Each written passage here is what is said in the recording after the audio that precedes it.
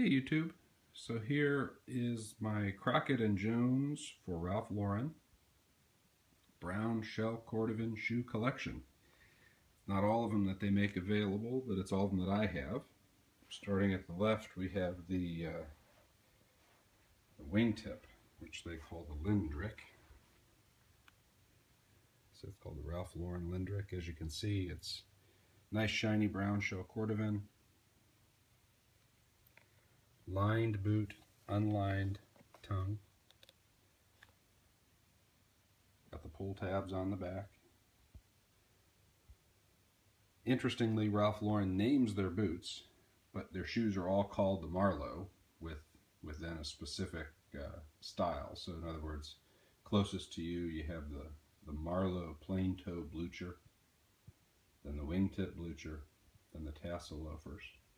They also make some penny loafers, which I don't have, and then they also make a variety of, or they have made a variety of different other styles as well over the years. So this first one, the Lindricks, as you can see, there's no speed hooks, which the Giannis have next door there. The Lindricks instead have eyelets all the way up, which I think is a pretty cool style element. Nice perforations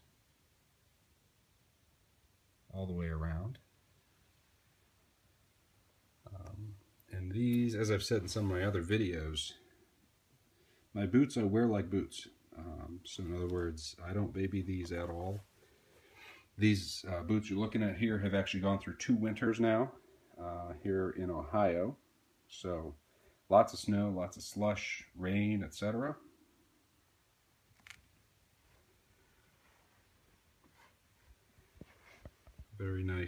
Very nice boots. I'm very happy with them. They're very comfortable. These are size 11.5D boots. These are on the 325 last from Crockett and Jones. However, they do run a little bit larger than the shoes that they make in the 325 last. Here are the Giannis, again, same 325 last. See the speed hooks that I talked about. Interestingly, I have boots from Allen Edmonds, Alden, and now Crockett and Jones as well. And the speed hooks that Crockett and Jones have are very good. As you can see, they're very strong, no bending whatsoever. I cannot say that about my Alden boots. Those tend to bend. Maybe I just lace them tighter than I should or something. These are actually going to be very similar in style to the Indy boot that Alden makes available, but of course the Indy boot is on the True Balance last, which is a much fuller, wider last. These are size 11.5D also, and these are actually, they feel about a quarter size bigger even than the Lindricks do. So with thick socks, they're just fine, but if I was going to try to wear them with thinner, more dressy socks, that would not work at all. You can see some of the really great shell Cordovan folds on the shaft of the boot there. Just phenomenal. These are much taller than a lot of my other boots, and so you end up getting more folds. But it just really adds some cool character, I think, to the boot itself. Again, you have fully lined upper, and then an unlined tongue. I'm not sure why they do that, but I noticed most of the manufacturers do that. So that's the Gianni. Very nice boot. And then here are my plain toe Bluchers. These are actually the first of the Ralph Lauren line, or I should say the Crockett and Jones for Ralph Lauren line that I ever bought. These are not available on their website. Instead, you have to actually call up one of the stores or go to one of the stores and see if they have these in stock. These are also on the 325 last. However, they are easily a half a size smaller for the same size than these are. So these are 11.5D, these are 12D, and they fit almost identically, which is interesting. And I've noticed that for a variety of my shoes, and not just these Crockett and Jones shoes, but also other shoes as well. that it can vary from pair to pair how tightly they last the shoes. So anyway, so that's the plain toe Blucher. These are, I'm thinking here, these are 3.5 years old at this point, I think, if I did my math right. So lots of good wearing. You can really start to see some patina starting. Interestingly, and I have no idea if this is a side effect of the leather interacting with the eyelets or if it's something that I'm doing in the care of the shoes, but you see the green stuff that's forming around the exposed eyelets as it contacts the shell Cordovan itself. I'm seeing that on these particular shoes, which, as I said, are the oldest out of any of them I have. But then these are the Giannis here. These are not showing that at all, and neither are the Lindricks. So I don't know if they have remedied the problem, if it's simply something that comes with age, or if it's something that I did or they did as they or I were treating these plain toe Bluchers from the factory. But really the only thing that I do to care for any of these shoes is damp rag, brush, and then maybe once every 18 months, and I'm serious about that, about 18 months, I use some sort of a treatment, whether it's a brown paste wax, or in the past I have used some Saphir Renovateur, which I've referenced in some of the other videos that I do. But at any rate, they come up very nice, as you can see, based on the fact you're seeing a reflection of me in the cap, or in the toe of that plain toe Blucher.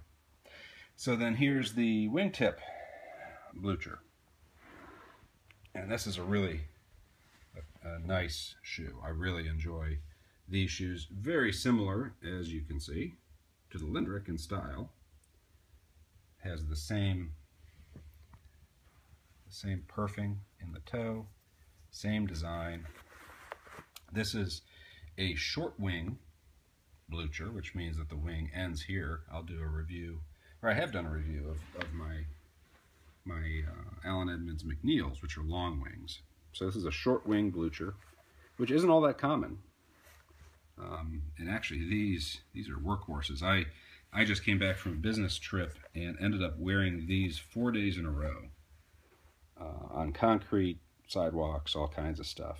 And got back, hit them with a damp rag and a brush, and you'd never know it by looking at them that I abused them like that, maybe except for the toe, now that I'm looking at these. So, but that's simple to fix there.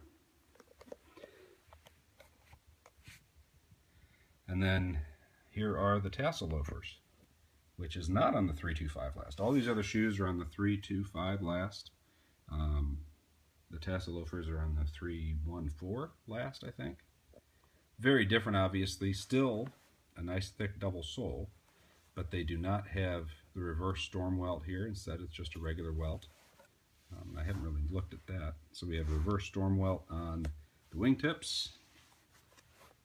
Same thing on the plain toes. Same things on the Giannis. And then also the wingtip boots, which they call the Lindricks. But yeah, so the tassel loafer is not a reverse welt, and I have not worn these yet, so you can get a sense for kind of the finishing details that Crockett and Jones uses on their shoes, as you know, compared to my oldest pair here, which have seen some good wear.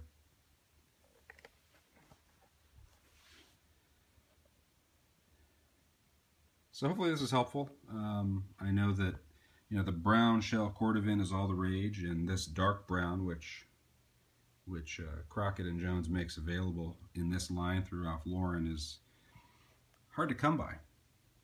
In a future video, I will compare this against Allen Edmonds brown shell Cordovan, and then also I have a pair of Alden cigars, not cigars, but cigar colored cap toes that I will use in the comparison video as well. So Again, very nice shoes. As far as ranking the shoemakers, a lot of people get into that. You know, I think you can get a good pair or a bad pair from any of them. I think you're more likely to get a good pair probably from Crockett and Jones. I think there seems to be more attention to detail, at least based on my experience, which I think I've got about 25 or 26 pair of shell Cordovan shoes. So that's a decent size experience, I guess, a decent set by which you can prepare some conclusions. So at any rate, this video is already 10 minutes long. I hope you enjoyed it. If you have questions, post them up. And if you want to see specific, in more detail reviews, let me know that too. Thanks.